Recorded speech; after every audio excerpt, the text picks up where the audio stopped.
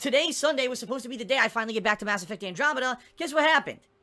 My internet screwed up. Yeah, I woke up well, first it was actually late last night.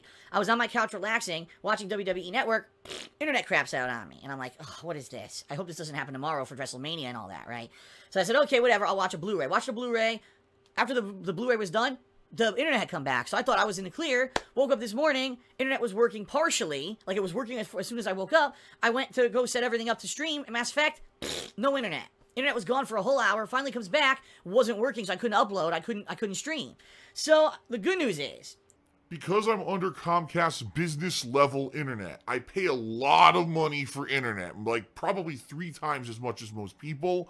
But they really go out of their way to make sure that my internet works. So, they had a guy out here within an hour. The guy went outside, looked at the house, he's looking at the house, he says, first of all, your lines are loose, which is bad, I had to tighten everything. This is, like, really loose. Apparently, you know, because we get a lot of wind and rain and stuff in this area of the country, the lines themselves weren't, like, fully secured. So he fixed that. He said there was some noise in the line. He did his best to clear that up. Came inside, gave me a new cable modem, and by the time he was done with all that, everything was perfect, and I even did a half an hour test stream where I just sat there talking with people for about 30 minutes to see if the internet was going to be stable, and it was stable the entire time. So I think whatever it was just a minor blip, something, maybe it was a loose cable, who knows, and I think we're good to go, and I think there's not going to be any issues moving forward, hopefully. Fingers crossed, all right? The bad news was, I was supposed to start streaming at 11 a.m., the guy wasn't gone until after like 2:30 p.m., so here I am, I already lost 2-3 hours of streaming, and I had to make an executive decision. Am I going to play Mass Effect and only get a couple hours in? And quite frankly, I knew if I tried to stream Mass Effect that late that I wasn't going to get a lot of viewers because people thought the stream had been off because my internet was screwed up, right? So I made the executive decision. I said, you know what I'll do? No stream today. What I'll do is I'll eat now. I ate earlier today, and I ended up playing about 2.5 more hours of Danganronpa. And that was fun. You know, I like Danganronpa. It's a great game. The problem is, I know for a fact that this coming week, with Persona 5 coming up, I have a certain grouping of viewers and fans who like to watch me play new releases. I have a certain grouping of viewers and fans who like to watch me play these different genres of game. Yes, I have a group of fans that like to watch me play these Japanese-style games, but it's not my entire viewer base. I guarantee you what'll happen. This Tuesday, you know, Persona 5 comes out. I'm going to be playing it all day Tuesday, and I'll give you the schedule in a moment.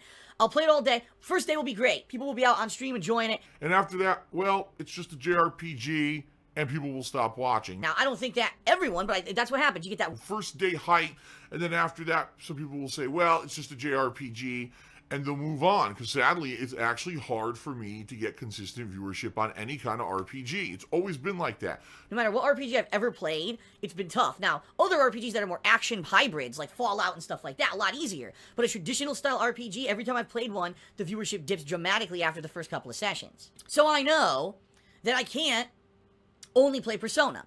So what I'm going to do later this week is balance Persona 5 with Mass Effect Andromeda, because they're drastically different styles of games, and I think that will actually keep people entertained.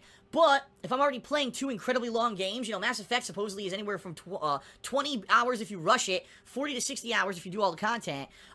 People are saying Persona 5 is 100 hours. If I'm playing 2 incredibly long games like that, there's no time to do anything else. So I know Danganronpa now, I'm like really far into it. I'm more than halfway through chapter 5, and there's only 6 chapters in the game, so maybe if I had kept playing, I would have finished it within a week.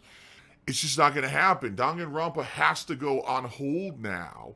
Because I know, for example, if I were to play Persona 5 and Danganronpa and that was it, first of all, the Mass Effect playthrough would be dead because it would be multiple weeks I'm not playing the game. But in addition, it's 2 Japanese-centric games being played at once. Wouldn't work, I'm telling you. I know exactly what would happen because I've done this before. People would go away and say, oh man, Phil's played all these weeaboo games, you know what I mean? Like, he's playing these, I hate these anime-like games. And then they wouldn't come back for a while until I played a completely different, drastically different kind of game. And that's not good. I need to kind of have variety for everything going on, okay? So, I played the shit out of Danganronpa this week. I've gotten absolutely as far as a human could get in the amount of time that I had. Now, sadly, that playthrough is going on hold, but it's fine, because I know a lot of people have not been caught up on that playthrough, because I played it so much this week, it took people by surprise. They were like, shit, I didn't think Phil was going to play Danganronpa that much. Now you have plenty of time to get caught up, alright? And then hopefully you'll come check out the Persona 5 playthrough this week, because that's kind of the same kind of deal.